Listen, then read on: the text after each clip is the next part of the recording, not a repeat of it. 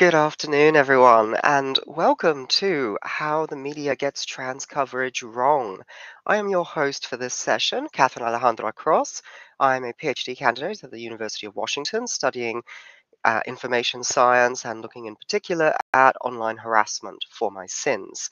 But to move right along, we have an excellent panel of some very, very fine experts indeed, a couple of whom it has been my pleasure to know, and one of whom I was very gratified to meet for the purposes of this panel, whose work I have loved. Let me introduce them to you. So today we have with us Jude Ellison S. Doyle, an author, columnist, and comic book writer living in upstate New York. Under his former pen name Sadie Doyle, Jude is the author of Trainwreck, The Women We Love to Hate, Mock, and Fear, and Why, and Dead Blondes and Bad Mothers, Monstrosity, Patriarchy, and the Fear of Female. In 2021, Jude published More, a five-issue limited series horror comic with artist A.L. Kaplan for Boom Studios. The collected edition was published in August of 2022. His second limited series, The Neighbors, wrapped up in July 2023, and the collected edition is expected in January 2024. He writes a weekly column for Medium. Devon Price is a social psychologist, professor at Loyola University of Chicago, and the author of the books Laziness Does Not Exist, Unmasking Autism, and the forthcoming Unlearning Shame. And last but most certainly not least, Julia Serano is an Oakland, California-based writer, performer, biologist, and activist. She is the author of 5 books, including Whipping Girl, a transsexual woman on sexism and the scapegoating of femininity, and her latest, Sexed Up, How Society Sexualizes Us and How We Can Fight Back. Julia's other writings have appeared in over 20 anthologies and in media outlets like the New York Times, The Guardian, Time Salon, Daily Beast, Alternet, Out, and Ms. For more about her various endeavors, go to juliaserano.com.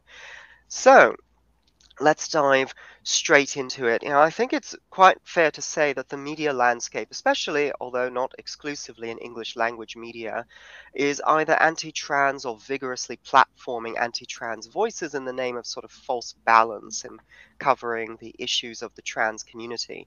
Certainly in the case of the British media, there's been an almost wholesale institutional capture by anti-trans moral panic. And yet as recently as 2014, there was a sense that we were at a trans tipping point, per a famous headline in Time magazine, one that heralded a new age of acceptance.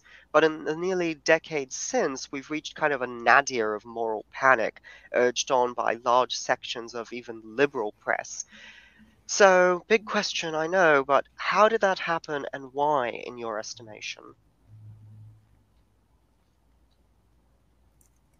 I guess I'll go first. I think there were a whole bunch of different forces that all came together to conspire to make that happen. As someone who was already an established writer about trans issues when the tipping point happened, I would almost say that there was somewhat of a trend where the media kind of had ignored trans people for a long time.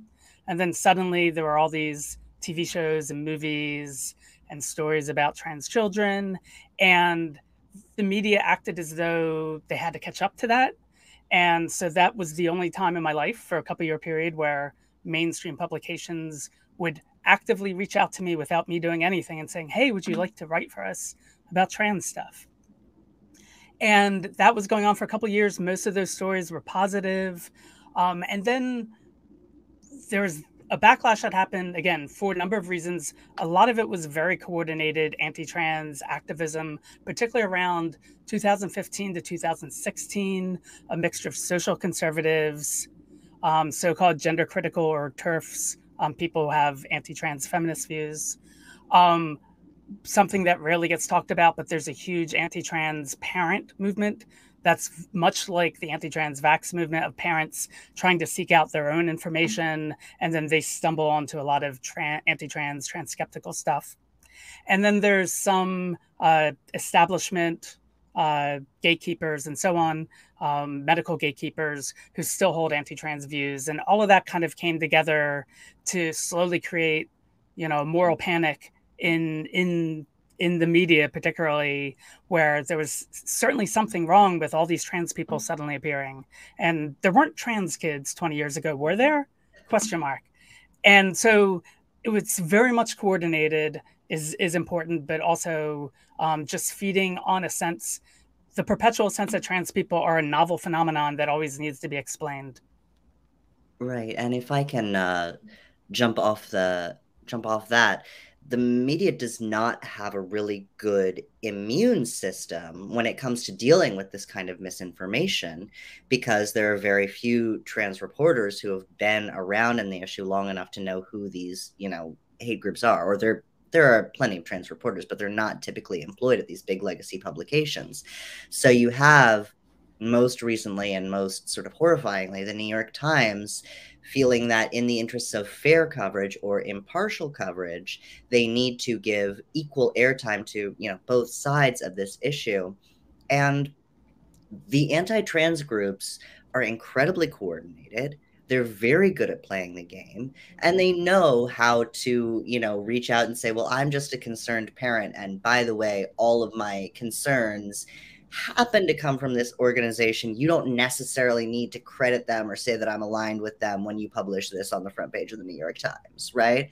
So it's really easy for misinformation to sneak into the mainstream because we are not comfortable with allowing trans people who just on a practical level are a little bit more able to identify the misinformation. We're not comfortable allowing us to write those narratives.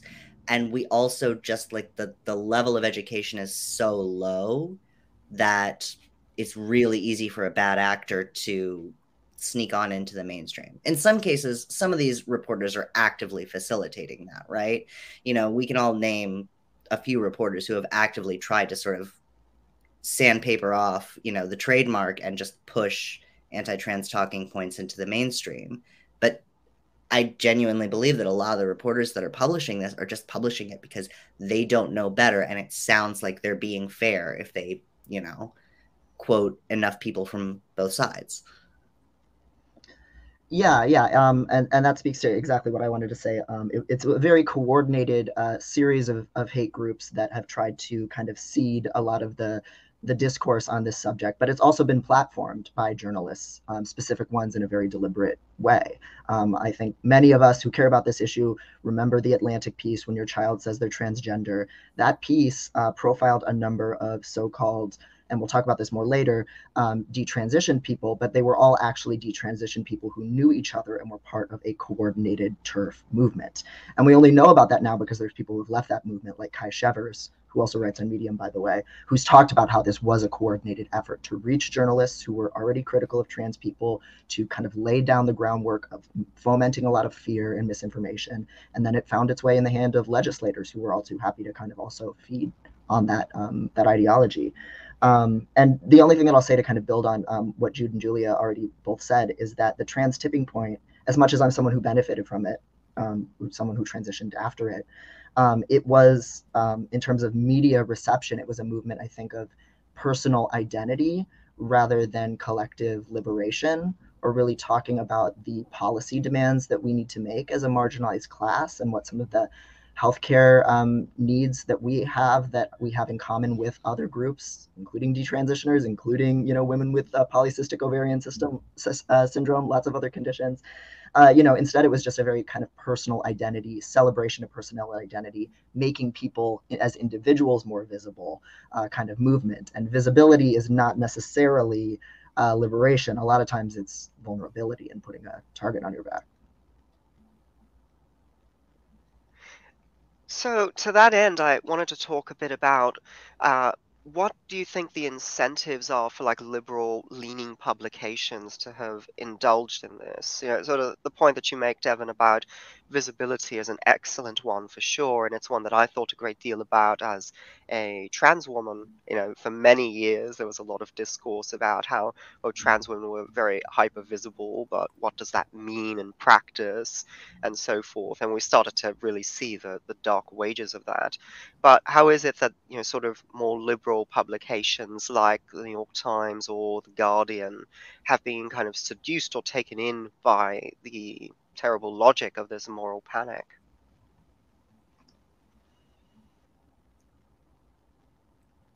I guess I could start again.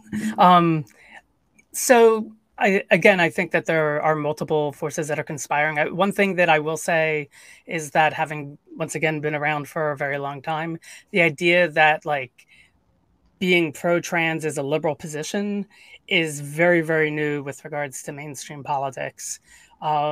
Basically, trans people across the political spectrum have been largely ignored and often demonized or sensationalized. So I think it's during the 2010s, along with garnering more approval of same-sex marriage, that people saw like being liberal as being pro-trans. So again, it's a very new position. I think I think there are different reasons in different cases. In the case of the New York Times, and there's been some reporting on this, that it seems like they're purposefully trying to court conservatives. People have talked about this with regards to a couple of different issues. The articles and op-eds that the New York Times is putting out now compared to 5 years ago, they definitely have an increasingly conservative bent. In other cases, I think that there are some people who are generally concerned if enough people over and over again say that there are too many trans kids transitioning. What's going on with that? What's going on with, oh, we found a detransition person. What's going on with that?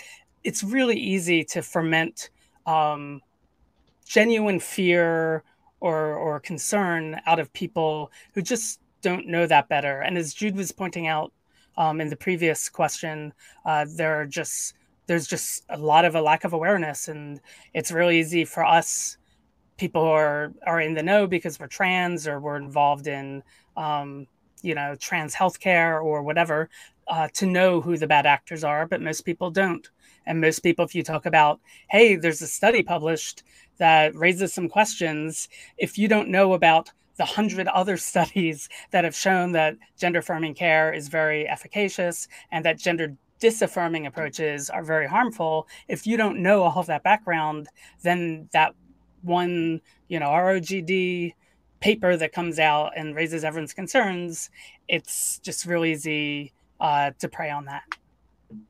Yeah, and this is something where my previous experience, actually, of all things covering reproductive rights, has been really useful for me understanding this, because I think that we fail to understand the precise ways in which I think the British TERF movement is taking shape in a different way than the US movement, which is really tied to the Christian right, which is really tied to the worldwide push against so-called gender ideology. And gender ideology doesn't just mean like trans people exist, trans people can transition. Gender ideology means birth control. Gender ideology means abortion. Gender ideology means anything other than the patriarchal, heterosexual, nuclear family. And it's deeply tied to like racism and anxiety about white birth rates and anti-Semitism. And if you dig into it, it's a real deep rat king of Nazi bullshit, just to skip past the professional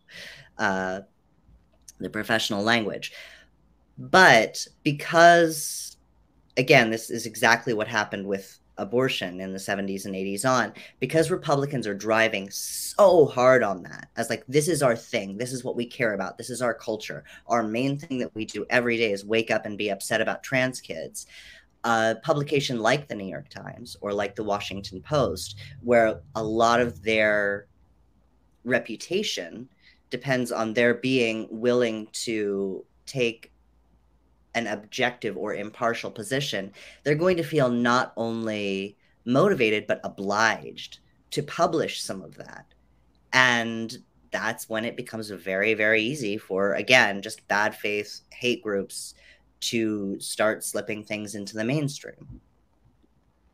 Yeah, and the only thing I would add beyond what Julia and Jude had to say is that just look at the incentive structure. I think a lot of times these kinds of articles, they generate a lot of attention, they generate a lot of clicks, in a time when that's just, every journalistic outlet is fighting to stay alive and bring in revenue. And so, of course, courting conservatives and also getting a lot of outrage bait from the rest of us is often, really beneficial. And Julia was right to draw the parallel with the anti-vax movement. If the media was for too long treating whether vaccines cause autism as a controversy when the data was very clear on that, it really shouldn't be surprising that they would follow the same model and be too slow to change on, other similar controversies or controversies, falsely generated controversies that tick off a lot of the same fears people have about kind of othered bodies and medical intervention and things like that. Yes, and speaking of that sort of thing, one of the recurring motifs in the moral panic has been the press sort of channeling this anxiety, whether sincere or cynical or some combination of both, about detransitioners, those people who took significant steps to medically transition genders but then reverted to their starting gender. And so, why is this, and how might the story of this real but rare phenomenon be better served by the press? So I should say, since this is Medium Day, my most recent Medium article is called "Spotting Anti-Trans Bias on Detransition," and I go to a lot there, including like delving into the statistics of detransition and regret, talking about dynamic transgender trajectories that sometimes involve people detransitioning or deciding, "Hey, I'm non-binary now," and all of that. The one thing that I feel that is really important as I was working on it is, even though detransition is a very complex phenomenon and people detransition for lots of reasons, including pressure from family, societal transphobia, the one thing that comes up over and over again is it seems like audiences and journalists really gravitate towards what I call in the piece the mistaken and regretted detransition, or the mistaken and regretted transition. And this really preys on two biases that cisgender people generally have, which is one, they just assume everyone's cisgender. So when people are transgender, they tend to assume that we're merely confused or deluded cisgender people. And the second one is people tend to see, and this is true of all dominant majority groups, but with regards to cisgender versus transgender, cisgender is constructed as natural and pure, and transgender is viewed as artificial, defective, and corrupted. So when you take that together, when people hear about someone detransitioning, they often jump to the conclusion that, oh, see, they really were a cisgender person who realized that they were just confused or deluded, and now they must regret what happened to them because, God, what worse could happen to you than, being a cisgender person trapped in a transgendered body? Which I kind of took that phrase from the more typical cliche that a lot of people are familiar with. But I think it immediately resonates with people, and people immediately jump to the conclusion when you say detransition, even though I know lots of people who have detransitioned for all sorts of different life reasons, that is the conclusion they jump to, and that conclusion very much plays into the idea that transitioning itself, especially for trans youth, must be suspect and dangerous. Yeah, I think that that is a very real instinctual reaction, or maybe not actually instinctual, but this knee-jerk reaction that a lot of cis people have to the idea of detransition. And it also, again, bears mentioning that there was a very coordinated attack on the part of TERFs, first of all, to recruit and conversion therapy, primarily transmasculine people, into being members of their movement and into being the faces of transition regret. And even some of those people, again, who have been really prominent voices in that movement have already desisted from the detransitioner TERF movement and recognized it as a hate group that it is, and been outspoken now again about the role that they once played in advancing transphobic legislation and how much they regret that. People like Carrie Callahan, people like Kai Shevers, and other people in the group Health Liberation Now, if anyone's curious about that. That was part of how, maybe understandable given the understanding of gender that most cis people have, that those fears that they have, it was really taken advantage of and put to use by a really coordinated attack, and one that even did get some trans people in the loop and weaponized them, and they also played an active role in it to a certain extent.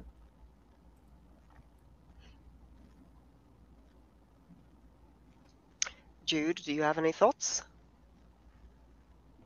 I think that everyone else has covered this a lot. And I'll say that again, the detransition regret, it has to do a lot with the ease of sneaking medical misinformation into the mainstream when you don't have reporters who have actually done research.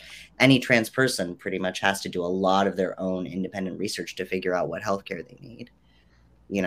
So if somebody comes up to you and says, my 9-year-old requested top surgery yesterday and the doctor just gave it to him, I am pretty easily able to identify that as something that probably didn't happen. But it's, it's something that, because it relates to care of the body and because it relates to care of like intimate parts of the body that scare people to talk about anyway, a lot of people are just like really comfortable publishing flat out false stuff about it. And it was the same thing with abortion. There were all sorts of, quote unquote studies about how abortion gave you cancer and made you suicidally depressed and all of that. It's really easy when you're talking about the body to assume a false expertise and just, promulgate. I think that what I really love about what you're saying, Jude, and the connections that you've made, because like you, I also came up through writing about reproductive justice. I wrote for RH Reality Check. I was part of the reproductive justice movement for many years myself, was seeing these connections, the fact that a lot of this all really sort of hangs together as a political program about denying bodily autonomy, and that the media seems to have a kind of unique vulnerability on these issues due to a lack of expertise or a misapprehension of what science is, where, because there are social and political implications, they end up platforming what they perceive to be both sides of a valid debate. And they've been hit with this on anti-vax stuff, as you said, on climate change and so forth. But yeah, I think that's all very insightful, and I appreciate everyone else's points about detransitioners. It feels like we could say something very similar as well about what's the discourse on women's sports and trans children more broadly. It all kind of feeds back into the same lack of knowledge, sublimated expressions of multiple intersectional prejudices, and an unwillingness or inability to grapple with what the science is actually saying about many of these topics. And speaking of our various and sundry expertise, given that we're all trans people in relatively visible roles with our own unique skill sets, I wanted to round off this discussion before we moved into the Q&A by talking about what it's like doing this work whilst constantly being pigeonholed as a transgender X. Julia's a biologist of some note, Jude's a feminist cultural critic, Devon's a psychologist, and I'm some unholy amalgam of sociology, information science, and vodka. We're best defined by our careers rather than our transness, after all. So let's talk a bit about that. How do we balance our responsibilities to the community at large with a need or personal desire to be known first and foremost as professionals, unmodified? And how does the current moment in journalism and wider criticism make that exceptionally challenging?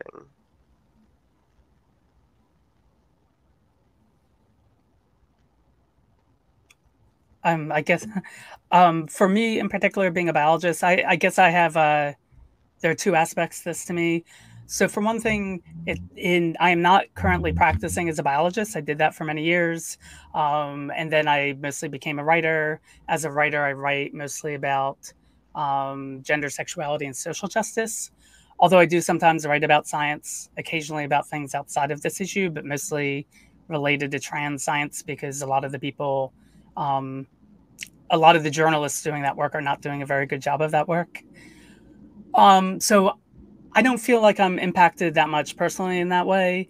How I am impacted is that, particularly on issues, obviously a major push of the anti-trans activist movement is the biological sex, pushing this idea that just basically this really old, it's sex, not gender, which is based on a dichotomy that came out of 1960s and 70s psychology and where that overlapped with feminism. And everybody in both those fields have moved beyond it. But when it does come up, and when I do say, hey, actually biology and biological sex, it's multifaceted and, they're complex traits, and I talk about that, I immediately get shut down by anybody and everybody because obviously I'm just a trans activist. Obviously, I couldn't have any insight into biology that isn't polluted by the fact that I'm a trans activist first and foremost. And we often joke about how in random news stories, people refer to trans people as trans activists, even if they're not a trans person who does activism. I do some activism, so I don't mind trans activists, but when they assume that being a trans activist means that's the only thing that matters, I would say that there are actually countless more cisgender activists right now than there are transgender activists. But that's a bias that you see not just with trans people, but with any marginalized group, where anything you say about your own personal experiences, the dominant majority takes that and says, no, actually, you're the ones who are biased, but we couldn't be biased. So I kind of approach this in two directions because I write about trans topics and I'm a trans person, and I also write about autism and I'm an autistic person. And I think a lot of my authority flows through actually being in community with a lot of other people of those identities, knowing a lot of the diversity of perspectives and the fights that we have with each other, and knowing that none of us can be a monolithic representation of what these communities need or want. And, you know, that kind of flows in parallel with the authority that I have that is even more dubious, honestly, by virtue of having a PhD and being a psychologist and having these credentials that people think of as respectable, fairly or unfairly, often very unfairly. And, you know, for me, those things often kind of balance out in a way or synthesize in a way that actually works to my advantage. And I think that is, a lot of that is just, it's part of the way that, you know, how psychology is perceived versus how something like biology is perceived. And it's also related to me being a man and all kinds of other like intersecting prejudices and how people think about these things. But for me, because of those facts and just because of where I'm sitting, I've never really wanted to see myself as like creating any distance between each of those elements of my identity. I think in psychology, in academia, you are really trained to like be a professional first. If you do any research about anything related to your own lived experience, you're doing me search, and that means you're unprofessional and biased and can't be taken seriously, and you're not a serious academic and all of these things. And I want nothing to do with that, and I'm very lucky that I have a career where I can be really resistant to that, and upset a lot of people who would have been my colleagues otherwise if I had kind of stayed on the peer-reviewed research tenure track kind of path. So yes, I think these things are in tension with each other sometimes. It definitely feels uncomfortable when you're tapped for interviews to just be one trans voice or just one autistic voice and things like that. And you have to really push to widen that range and have a variety of different perspectives brought on board when that happens. But for the most part, I think my professional identity and my identities as a trans person and as an autistic person, they are the same thing. The reason that I know a lot about these things is because of my experience in community with other autistic and trans people, not because of my psychological training. My psychological training failed on both counts in terms of preparing me to understand either autism or transness. So that's kind of where I see it. Yeah. And I was really excited to hear everybody else's answers before I gave mine, because my trajectory is kind of awkward. I was a writer for quite a long time before I came out, and I specifically, like, I wrote about trans issues in that I covered gender, but it's been interesting for me to see how that's received when, you know, you are perceived as being like a respectable cis person weighing in on trans issues versus when you're perceived to be a trans person weighing in on trans issues. They take you a lot less seriously.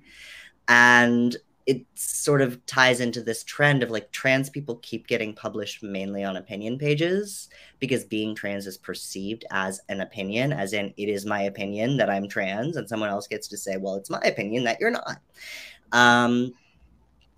So that to me is a sign that we need to broaden our coverage and understand that being trans shouldn't have to be a beat. It is right now because there's a lot of news related to it, but it's a way of seeing the world, and not every trans writer is interchangeable.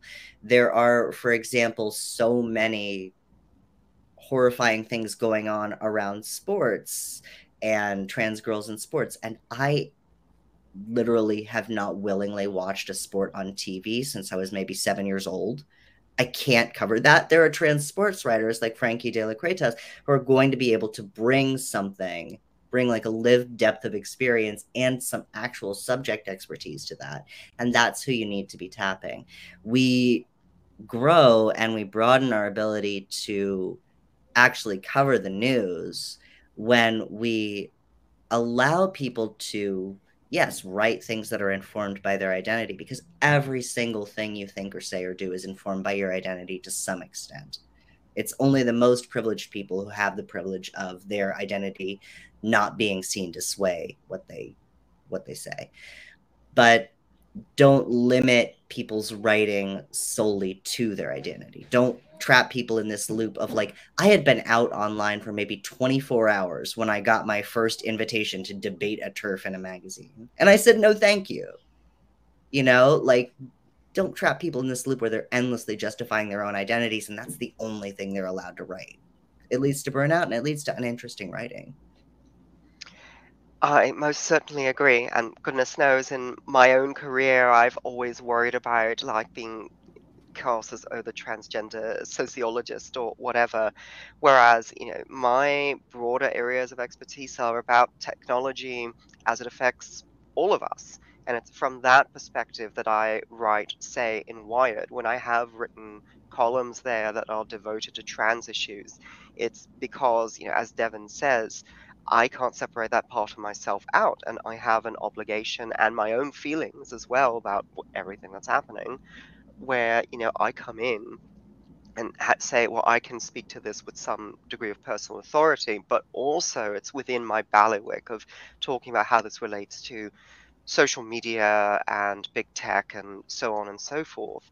And that's where I feel like I can do the most good. And speaking of continuing to do good, we already have several questions from the audience. So, by your leave, I think that we will just dive right into them for the last roughly 15 minutes here. So, I'll start with one of the first questions that is listed for us. With the level of education on this issue being so low, how do we go about fixing that authentically? And what is the media's responsibility toward educating with intention?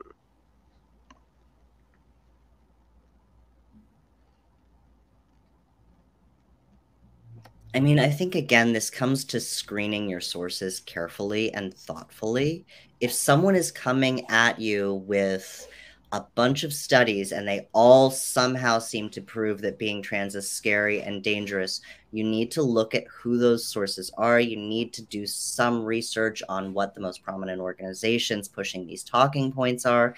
And you need to understand that as a reporter, it is your duty to not publish information that you don't understand without checking with someone who does understand it. There are plenty of clinicians out there in the country, even though it's hard to get interviews with them now because they're constantly getting death threats. But there are plenty of actual medical experts on hormone replacement therapy or top surgery or whatever else you're curious about.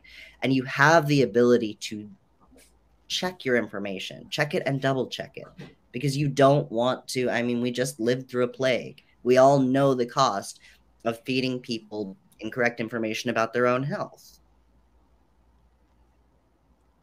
One thing that to piggyback on that, and particularly with regards to trans health, I feel that there's this huge misunderstanding about what science is in kind of the general public.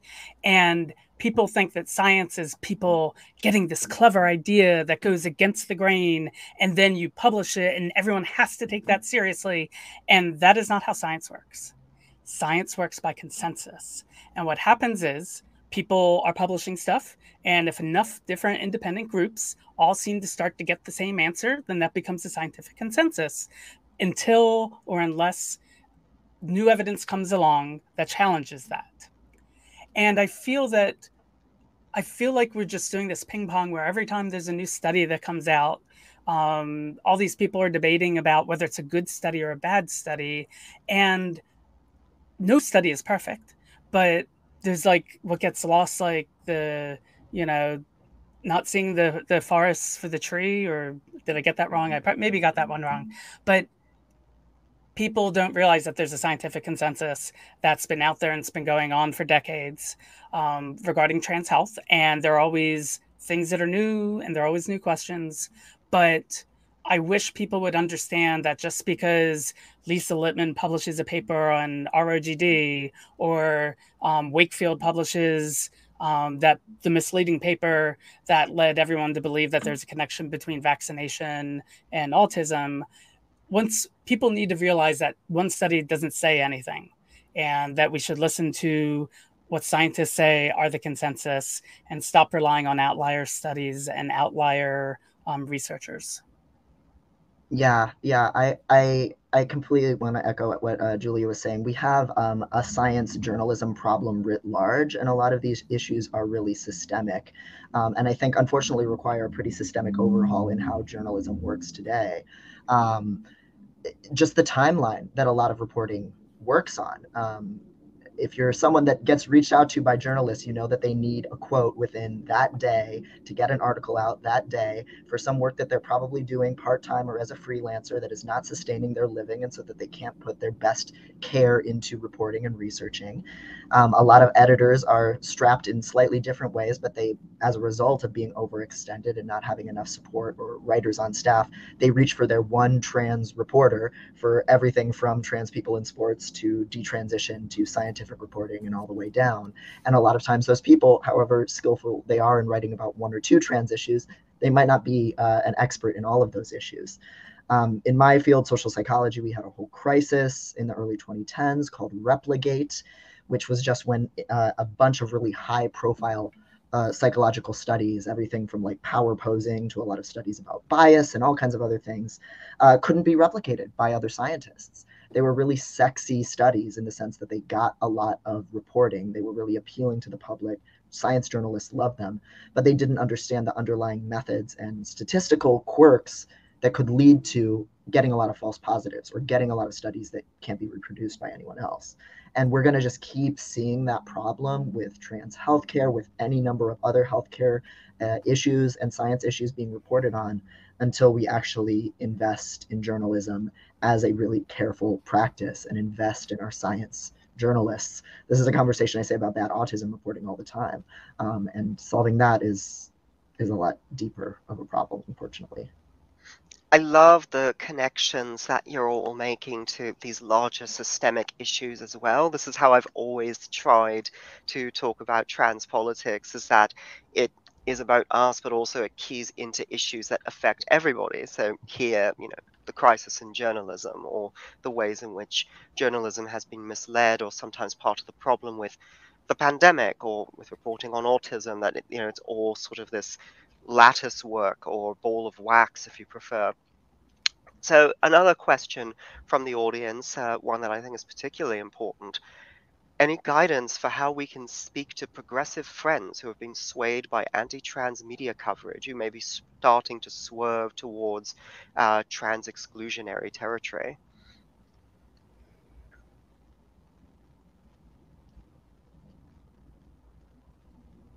I mean, for me, I think it's about recognizing the ways in which a lot of those turf points are wrapped up in a thin veneer of progressivism, but are in fact like deeply right wing.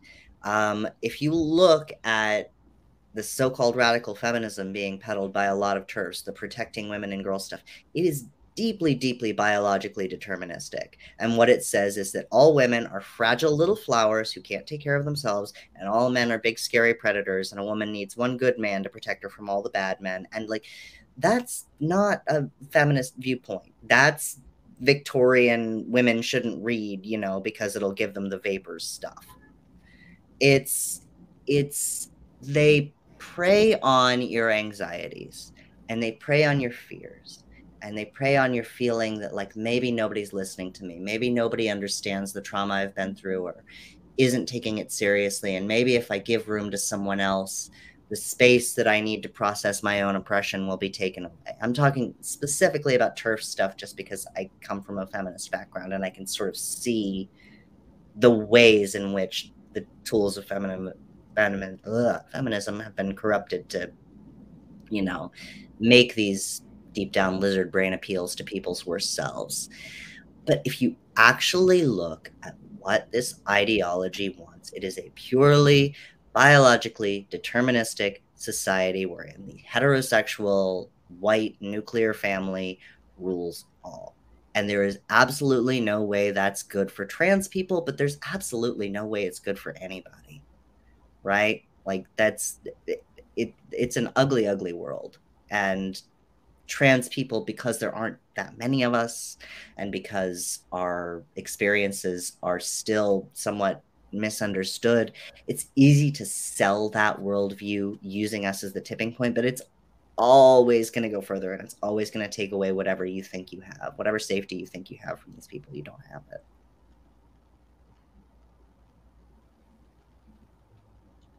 Yeah, I can kind of approach this from, Jude just kind of spoke to how do you reach progressives. I come from, everyone in my family is conservative. Everyone in my family voted for Trump. So I kind of can talk to the perspective of people who are swayed to that movement, not through a radical feminist lens or a progressive concern trolling lens, but maybe a more conservative one.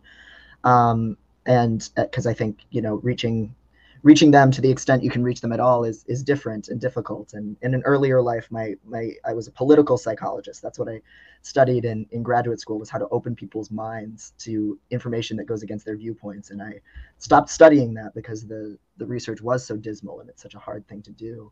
But I think one thing that you can do with that kind of crowd is really kind of flip some of the narratives that conservatives who are anti-trans have on its head, and really gently question, why are these people so obsessed with what people just do, maybe not with their own bodies as a phrasing, because that has kind of liberal connotations now, but like, why are these people so obsessed with somebody else exercising their freedom? Why are they being so weird and butthurt by the existence of this group of people? Like the right has very much a narrative of left and liberal people as being very sensitive and obsessed with controlling what other people want to do, and having misplaced focus and being easily offended. So sometimes you can kind of twist that a little bit on its head for conservative people who aren't committed transphobes, but who have that kind of baseline discomfort or unfamiliarity with this stuff, and get them really thinking about, oh, why do I care about this? This person is just a human being. That person's my neighbor, and they're fine, and they're all right, and they helped me jump my car one time. That kind of appeal is just a fellow human being exercising their freedom, and their neighbor and someone they can know. That tends to be a little bit more successful than any kind of appeal to like common values or some kind of higher order argument that might work with progressives. But it's tough. It's really tough, and it's a question I hesitate to answer because it can feel really dismal sometimes. Yeah. And Julia, really quickly to take us home. Sure, yeah. One of the things I've been doing more in my writing is moving away from just talking about this is how we fight transphobia, to thinking about how prejudice works in a general sense, and articulating some of the unconscious mindsets that we have that kind of tend to lead us towards certain ends. And one thing that I've written about on multiple pieces on Medium, especially with regards to grooming and social contagion, is there's this idea that stigmatized groups are contagious and contaminating and corrupting. And this comes up over and over and over again. Obviously, there's not enough time left to make a lot of parallels here. But with regards to trans people, I think a lot of what's going on is people are worried that trans people are corruptive force, that maybe we're canceling people, maybe you're converting young children, grooming young children into being trans. And I think that that's a lot of why not only is this compelling, but it's why we talk a lot about the turf to fascist pipeline, meaning that once people kind of go down a turf rabbit hole, it's really easy for them not only to buy into a lot of different kind of fascist things, whether it's anti-Semitism or and so on.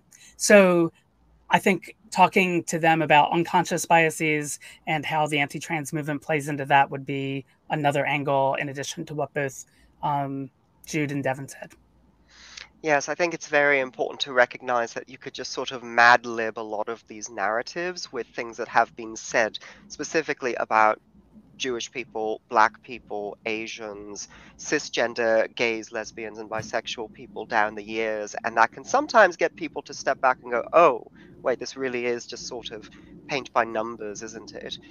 But yes, we'll have to leave it there as we are at time. I want to thank the three of you. I have read your work, all of your work.